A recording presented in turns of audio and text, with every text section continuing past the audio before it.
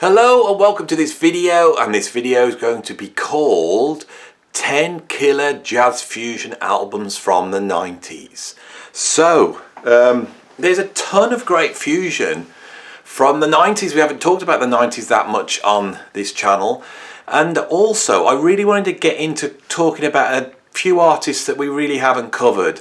So, of course, there's some fantastic Pat Metheny albums and John McLaughlin albums, all from the 1990s, but I won't be talking about them. I'm going to be talking about some different stuff, but these are 10 albums I absolutely love. So let's just kick off with the first album from the 90s I think you need to go and check out. This is a really obvious choice, and that would be Illicit by Tribal Tech. So Tribal Tech is the band formed by the incredible Scott Henderson on guitar and the equally incredible Gary Willis on bass, with Kurt Covington on drums on this and Scott Kinsey on keyboards. The Tribal Tech really, kept burning fusion alive during the 80s, and I think the band just went from strength to strength as they went on. They really, pioneered a sound that was somewhere between Hendrix and Weather Report, and I love both of those. I really think that Scott Henderson is one of the great jazz fusion guitarists. I haven't spoken about him enough on this channel, and I really wanted to just talk about him again. He seems to just personify what makes jazz fusion great, which is a real, marrying of those two styles. I once remember watching a video with Scott Henderson where he said that he would rather listen to Albert Collins drop his guitar on the floor than listen to someone just playing 16th bebop jazz notes in a row, And that's what really comes across with Scott Henderson. He's got an incredible understanding of the blues. And on this album, they really do tear it up. And tracks like The Big Wave and Talk, absolutely fantastic. And of course, the Big Wave, that opening track on this album, really plays into that fear of all us jazz fusion fans have. When we go out and buy a fusion album and then we realise that we have bought a dud, that it's just some Fusaki, middle of the road, Kenny G type of thing, and that track starts off with this very polite jazz fusion, and then just as you are thinking, oh my god, what have I bought, it kicks into some really burning fusion. There's some great improvisations on here. I think this is my favourite Tribal Tech album, which why I pulled it out from, I think, 1992. So there's a fantastic album. So we've kicked us off, but I haven't finished with Scott Henderson, and I'm now going to give you two albums, right, that I think you should both go and check out. I couldn't pick between which one to have, so the band is Vital Tectones. Okay, here with a Vital Tectones. That one is the first album, and this one's the second album. The difference between them, this one's a little bit showboaty. So if you really want to hear some virtuosity and in some insane stuff, check this one. This one compositionally is a little bit stronger. They're both the same, but they're just, that's the difference. There's some really great compositions on here. This one's a little bit showboaty. By showboaty, I mean they do a lot more solos, actual solo spots on here, and they do a version of Giant Steps, which you think Giant Steps is hard, but they just fill it with loads of odd time signatures, and it's really insane. I've spoken about Scott Henderson, incredible guitarist. Victor Wooten, haven't really spoken about him at all. I got a little bit of mention in the video I did with Mark Hartley on the 5 great jazz bass players. Victor Wooten rewrote the book on bass in the 90s, and if you want to check Victor Wooten out and you haven't got any, go for these. In fact, go for, oh God, I can never do this. Go for that one there first, and then this one. Vital Tectones. This was on the Tone Center label. The Tone Center label brought out some really great fiery fusion, a little bit derivative, but some great fiery stuff. Another album I absolutely love that's on that label is this one, which is by Frank Gambale, Stuart Ham and Steve Smith. I brought this out because we spoke about this on the bass video I did with Mark as well. I absolutely love Steve Smith, incredible drummer, but I really wanted to just mention Frank Gambale as well. We've discussed a lot of guitarists, but I don't feel like Gambale and Scott Henderson have got enough discussion on here. So I'm really, you know, putting in my support for Frank Gambale. I think Frank Gambale is really not valued. For some reason, this guy that I feel is playing on a similar level to an Alan Holdsworth or a John McGoughlin, that has created new techniques on the guitar, who is so incredible in his unique approach guitar, which has really reshaped guitar playing, doesn't get his dues. His work in the Chick Corea Electric Band should have, you know, made him have a legendary status. And I know everybody knows him, but I just don't think he gets the respect, really. Now, I think part of this comes from his compositions. Gambale is an incredible guitarist, but especially on his early solo albums, I always felt that the compositions were less than fiery. They were verging a little bit towards the Muzak side, the Fusak side of things. But if you want to hear Gambale absolutely burning, it's on here. Now, the reason I think is because there's no keyboards on here. And because there's no keyboards, there's a lot more freedom, and also Gambale has to fill up a space where the keyboards are. I think a lot of the times with Gambale's compositions, you tend to get like the chords on the keyboards and then him playing the melody. But here you get a much more of a Hendrix power trio approach. There's a few other Gambale albums that are really incredible. We won't go into them here. I'm sure people will put them in the comments. But here's a shout out for Frank Gambale and this band. I don't know if it actually had a name, this band, but the album's called Show Me What You Can Do. Incredible album, right? If you love burning guitar, here's an album. Now we're going to get a little bit more obscure now, which is what you're here for, right? Going to get a little bit more obscure. This is an album by Warren Cucurullo, and it's called Thanks to Frank. The lineup on here, well, I know it's Warren Cucurullo on guitar, Vinnie Colaiuta on drums. This is one of the great Vinnie performances as well. There's some burning Vinnie drummings. On bass, I'm pretty sure that this is what happens when you get older and you can't read the liner notes. But I'm pretty sure it's, I just cannot see it. Yeah, I think it's Nick Beggs and Pino Palladino. Nick Beggs, of course, is the great progressive rock guitarist who started in pop with Kajagoogoo. He did a reverse Phil Collins. And of course Pino Palladino is one of the great bass players of all time. But I really want to give a shout out to not to Frank Gambale, to Warren Cucurullo on this. He's such an incredible guitarist, and there's very few albums you can check out where he really does his thing, but he does it on here. Again, power trio. Of course, Warren Cucurullo came out of the Zappa band, and from there he went on to Missing Persons with Terry Bozzio, and then went into Duran Duran.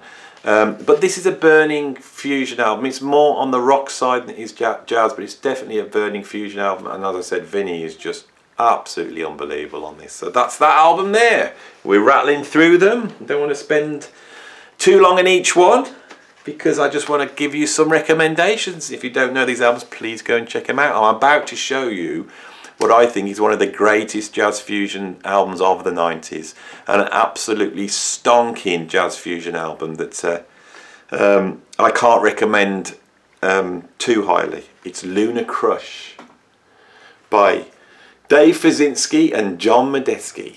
Right, so of course John Medeski is the organ player with Medeski, Martin and Wood. Great group. They're great. I've got a few of their albums, but I like him more on here. Because this is a lot more avant-garde, out there fusion. It's got a little bit of an M-bass edge to it, and of course the incredible Dave Fizinski. Dave Fizinski is another guitarist that we need to mention. I think his approach is absolutely unique on guitar. Nowadays he's really exploring microtones. He's really gone down that avenue. And you can hear it a little bit here, but he's doing it more with the tremolo arm. Incredible guitarist. He's cropped up more recently in Hiromi's group. Now Hiromi deserves her own video. I think at this moment in time, Hiromi is one of the great jazz fusion musicians on the planet. One of the greatest, in fact. But this is different. This is really coming out of that sort of New York jazz scene that was that actually was behind artists like Michel Ndegeocello. If you like Michel Ndegeocello and you want to hear what those musicians sound like when they just go nuts, this is the album for you. Like a bit like Screaming Headless Torsos, another group we haven't mentioned. So this video is really me just throwing a whole ton of different artists out that we haven't discussed, basically, and that's why I'm rattling through. This is like all this is out there for us to discuss. Right, you want to get even darker, you want to even get even heavier on the guitar fusion side, then you need this guy, Casper Brotzmann and his band Massacre. Right, now this is going towards avant-garde free jazz, but if you want to hear free jazz but with that pinch of Cream and Jimi Hendrix, then this is the album for you. This is something else. I don't know whether we could call this jazz fusion. I would, because this is like Jimi Hendrix doing free jazz. Coltrane, that's what it's like. Casper Brotzmann, of course, is the son of Peter Brotzmann, the incredible free jazz saxophone player. Free jazz hangs over this channel the whole time. It's there in the background the whole time, and I keep wanting to go towards it. And I keep thinking, how can I do a video on Machine Gun? Machine Gun was an album made by this guy's dad in 1968, and is perhaps the most far out unlistenable free jazz album of all time. An album that will stop metalers in their tracks because it's the heaviest thing that's ever been recorded. Casper Brotzmann, he takes the influences to his dad, but he shoots it through someone who's grown up with rock music, and it's a really interesting mixture. I do really like this album, and I find myself coming back to it over and over again. It is very free, it is very out there, but in a way it's also quite listenable for an album that's so out there. So yeah, Casper Brotzmann Massacre. Right, this album, this next one, which is actually number 7 on the list, so we're nearly there, but I'm going to talk a little bit at length of the last two. This album's actually a double album, and it allows me to discuss 2 other guitarists. Now I'm here, I realise what I've done here is actually bring up a whole bunch of guitarists that I haven't mentioned before and thrown them in the mix. But this is an album called Two Doors. It's a double album by Michael Shreve, and it's actually 2 albums together. It's Deep Umbra, which is an album he made with a quartet with Jonas Hellborg and Sean Lane, and there's another album on here called Flying Polly, which is like an organ trio group he did with Bill Frisell. Bill Frisell is another guitarist, absolutely so important to jazz fusion. I have talked a little bit about it when I covered the Fluid Russell album by Eberhard Weber, which is one of my favourite albums. Mike Shreve, of course, from Santana, great fusion drummer, and I feel that his name on these albums has allowed guitarists like Bill Frisell and Sean Lane to just let loose a little bit more. So let's get on to Sean Lane, the late great Sean Lane, who has gone down in history as one of the great guitarists, although not known. Sean Lane sort of emerges out of that whole guitar scene in the 80s, you know, the Steve Vai, Joe Satriani, Jason Becker, Paul Gilbert thing. But Sean Lane's doing something else. For a start, what he's doing technically is further out than any of those guys. He set a standard for speed and brutality and fieriness, but he was also a very good composer. I do think Sean's a very good composer, but his actual compositions, I was never been a fan of Sean Lane's compositions, except on here. And I think the reason is because he's got a great trio here, and it's a trio that he played with a lot. He had the, you know, Jonas Hellborg and Jeff Sipe on drums on a lot of his. But I think just having Mike Shreve's name there, and perhaps a slightly better studio and a bit more time to do it, I think he brings in one of his finest performances. So if you don't know Sean Lane and you really want to go and check him out on a fusion album, try Deep Umbra by Michael Shreve, which you may be able to get on this double album with Bill Frisell. Right, so I've left myself 5 minutes on this video to talk about an artist that I absolutely love. And this is one of my favourite albums by him, and I really think that this is a fusion album, and if you're a fusion fan, you've got to check it out. And that is Courtney Pine, Modern Jazz Stories. So Courtney here is really playing in a sort of Coltrane quartet style and really in that area, but he's pulling in loads of influences from hip hop, and in fact influences from fusion. That's a really odd thing to say, but at one point we get a John McLaughlin sample. It's an actual sample of Desert Song off the Stanley Clarke album, the guitar riff from that, and they basically pull that in like a sample in the way that hip hop artists do. He's playing on here with like a Coltrane quartet, but he's also got a turntablist. A lot of artists in the 90s were trying to mix hip hop and jazz to greater and lesser extents. I think this is one of the greatest examples of how to do it right. And this album absolutely burns. Courtney Pine is without doubt one of my favourite saxophone players and one of the greatest saxophone players in the world, technically, to my ears. Okay, I got into Courtney Pine in the 80s when he made his first album, and his first album blew me away. And I went, eventually got to see him around about 88, 89. And on that gig, he had the incredible drummer, Mark Mondesir, playing. Mark Mondesir really changed my thinking about drums. I had been into fusion, Weckl and Update, you know, Vinnie and Billy Cobham and all that. And I'd also been into jazz, and I was listening to lots of Coltrane and Miles Davis.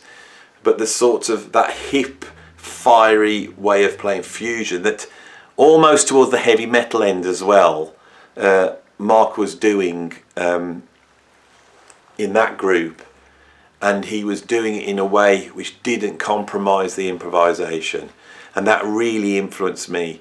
And after that I then started following Mark around. If he ever played anywhere near where I lived, I went to see him, and he had an incredible trio in the late 80s, early 90s with his brother Michael Mondesir on bass, which for me was as close as I got to see the Mavish Nuksha. You could tell that these guys were just dripping with influences from all the same stuff I love, you know, Narada Michael Walden, Mavish Nuksha, Weather Report, but especially Billy Cobham and Jan Hammer and all that type of thing. So I used to go and see him whenever I could. A few years later, when I was endorsed to Zildjian, I managed to catch up with Mark. And it was great because I went up and tapped him on the shoulder. He turned around, he had some headphones in, and he pulled them out, and he was listening to Apocalypse. So then we had a lovely conversation about Narada Michael Walden. Now, this channel has not only brought the attention of Narada Michael Walden, who's actually got in touch with me and said he loves the videos that we've been doing, but also Mark's got in touch, which is an incredible thing. And I'm just wanting to mention that this channel is now getting noticed by the very people that we're talking about, and that's an incredible thing, how music connects us all. So my last album I'm going to pull up, and there's many, but I thought I'd pull up this one by Julian Joseph. Okay, it's called Universal Traveller. It features Mark Mondesir on drums, and it's some beautiful jazz trio playing, and you get to hear Mark in that area between straight swinging jazz and fusion. And of course Mark can do the lot, you know, he really can go all the way over to funk, soul, pop, right, if he wants, and all the way over to swinging as hard as anybody on the planet. And I think that's a rare thing actually amongst drummers. There's so many albums I could pull out. Obviously this channel being a big John McLaughlin channel, Mark played with John McLaughlin on a couple of albums. He also toured with the great Jan Hammer, so I really feel that Mark's in that lineage. And if he's watching, thanks for getting in touch, Mark. I really did appreciate it, and I hope a little shout out for you for this album and all the stuff you've done, you know, will show my appreciation of you as one of my favourite drummers of all time. So I've thrown 10 albums at you from the 90s. I hope they will either be ones that you will say, I've got that album, Andy, and it's great and I love it and I'm so glad you like it. We'll have that connection, which really seems to be an important thing at the moment with this channel. And if you haven't got them, go and check them out. There's 10 there. There's a lot of homework for you jazz fusion fans if you don't know this stuff. So that's my video.